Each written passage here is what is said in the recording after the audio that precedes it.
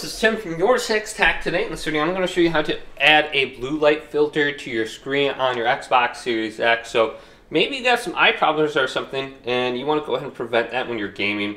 And I wear glasses just like this, but having a blue light filter on could pretty much diminish that and it will help your eyes.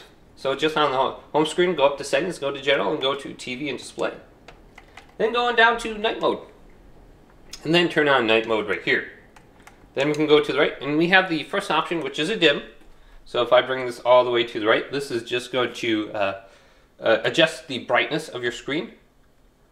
So mine is already maxed or none, so I don't get any dimming effect. Then we have blue light filter right here.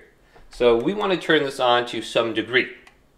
So the more you go to max, the more it's going to help your eyesight, or just provide some sort of comfort. But as you can see, once you get to the max, everything turns red on your screen. And probably be very difficult to play like this.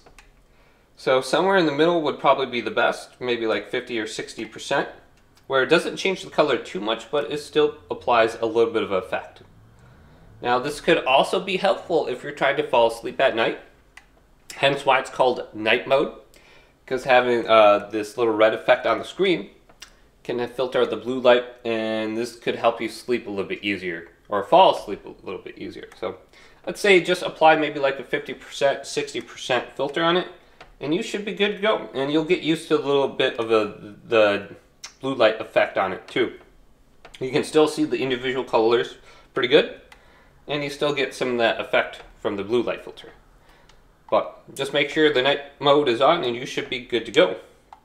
Hopefully this video did indeed help you out. If it did, leave it a big thumbs up and subscribe to my channel down below for more technical videos coming up next on Your Six Tech.